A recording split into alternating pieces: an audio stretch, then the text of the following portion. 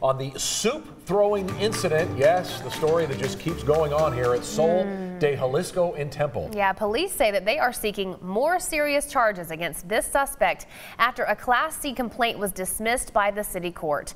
Now, back on November 7th, that suspect in the video went to the restaurant upset over her soup being so hot that it melted part of the lid. After exchanging words with the manager, she threw that hot soup in the woman's face and ran away. Police say a new charge will be determined based on the outcome of their investigation.